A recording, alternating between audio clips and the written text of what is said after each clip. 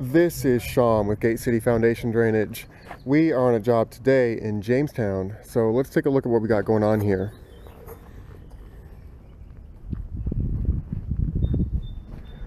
So this customer called me back in November, back before my YouTube channel blew up, and he wanted, so first of all, what happens here is this gutter here and the driveway, basically you get just a huge pond right here. And we had a tiny little sprinkle this morning, and you can see that the water holds right here, and then it just builds up. Check out this video that the homeowner sent me. Here you can see that corner of the driveway, and it's just completely underwater there. If you look up the hill here, you can see one of the major components here is the downspout from the neighbor. So that's adding quite a bit of water to this area as well. And the point is, once the water gets to that area around the driveway, and here's a good look at it, now that the tree right there, that has been removed. So you'll see that. And then look at the trash cans there. That's another good landmark for you. You see all the water under the trash cans. All this water is hanging up against the house, up against the crawl space. And that's why the homeowner called me. And so here you can see that there's a little bit of a swale already in the land, and so we're going to dig that swale out and throw it up against the foundation here. You can see how green it is under that foundation vent well, and that's just standing water right there up against the crawl.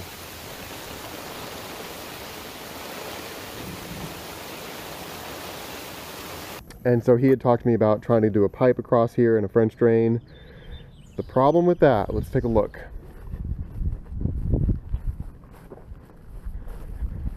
If we did anything with a pipe, there is nowhere to discharge the pipe.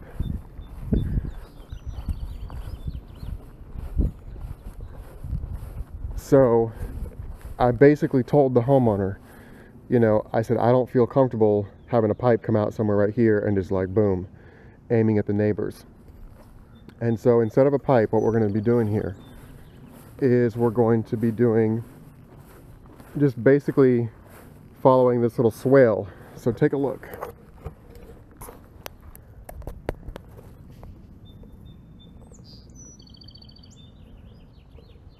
We've already got this little swale right here, and we're just going to continue it out to the driveway.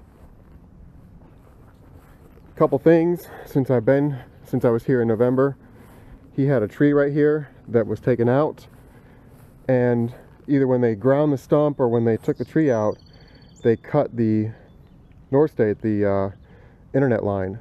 And so the homeowner luckily had the foresight to take this temporary line and tell North State, don't bury it yet because I've got more work going on. So this line here is the old one.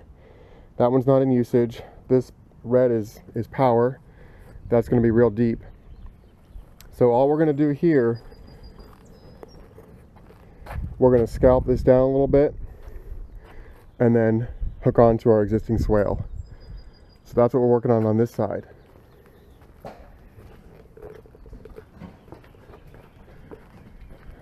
Now the customer did contact me back and asked me to extend out. So he did have some corrugated pipes across here. That's them right there. And what's been happening, you can kind of see, is all his mulch just washes away. And so we're just going to extend the pipe to right here where it used to extend to. And so they talked to the neighbor, there's no problem there. So just this, we're going to end it right here. And again, we're kind of going toward the neighbor, but it's not quite as bad as having a whole huge driveway and a big French drain and other pipes. So that's what we're working on today.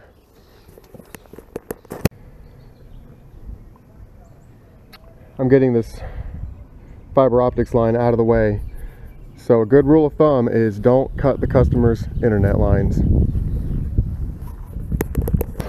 When stump grinders come through and grind away the stump, they basically leave all the wood chips from the ground up stump there. And so the first order of business here is to get rid of the wood chips because we need dirt here to be able to work on our swale. And so I'm just gonna get these wood chips out of here and into the back of the dump truck. So that's why I brought the dump truck over here today.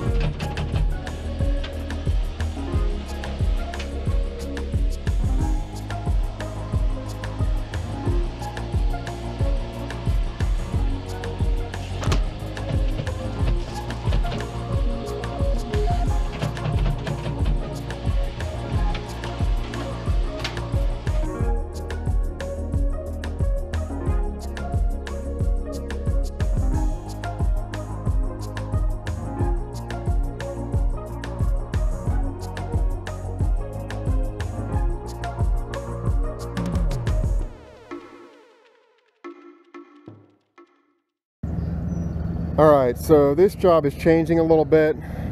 Because he took this tree out, we want to move the swale over a little bit, and we've got some more roots right here. I've been chewing on this for a while. I can't get it. And he's got where the stump grinder came out. This is all uneven right here. And I've got a lot of sod mixed with dirt, mixed with roots. So what I'm going to do is I'm going to dump this right here, and I'm going to go home and get my mini excavator with the root hook to pull these out, and I'm going to get my Harley rake.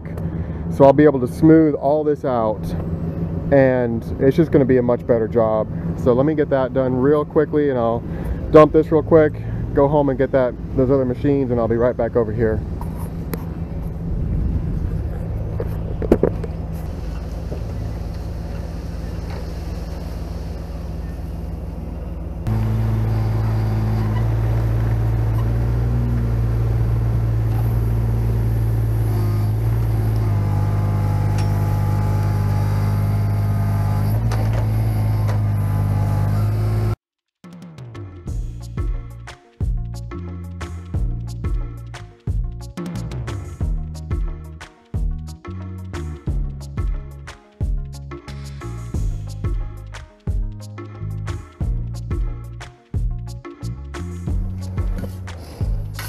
Smile, you are on Sean Cam.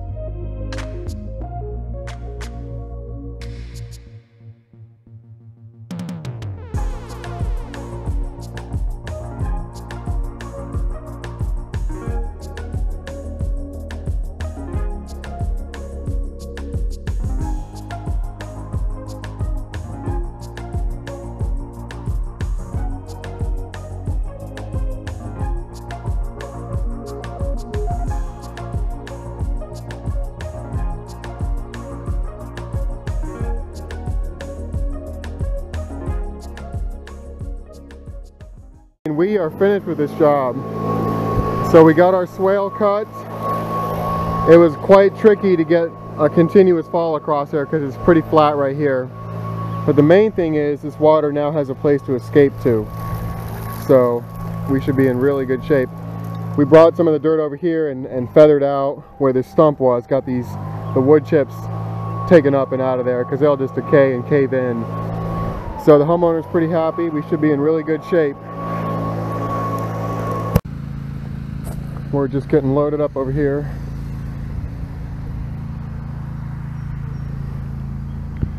And I wanted to show you the other side before we got too far here.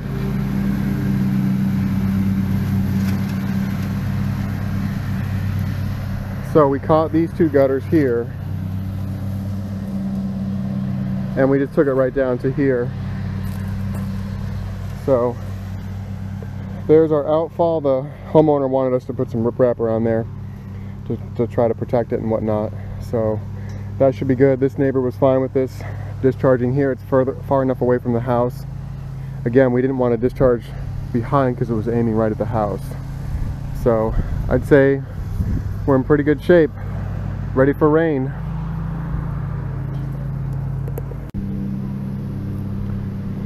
We got everything seeded and strawed, and the homeowner asked us to seed and straw where we added that dirt in there up against the house. And I can't remember if I showed you or not, but we added some more dirt around here as well.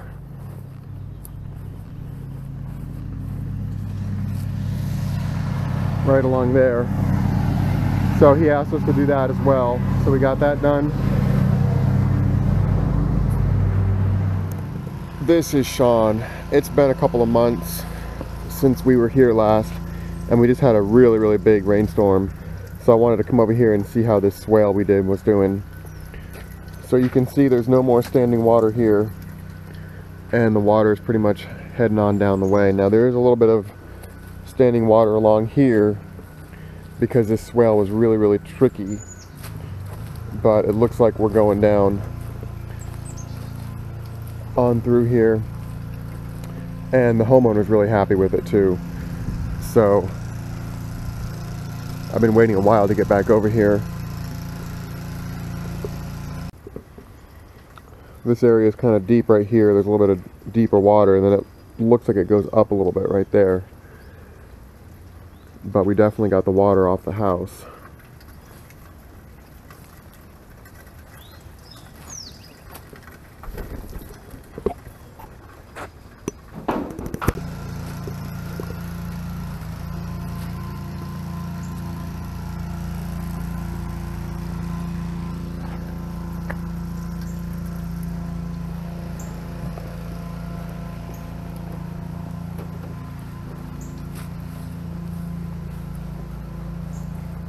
Let's take a look at the other outfall over here.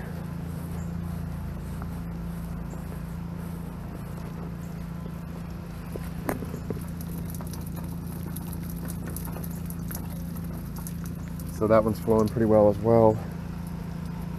All right.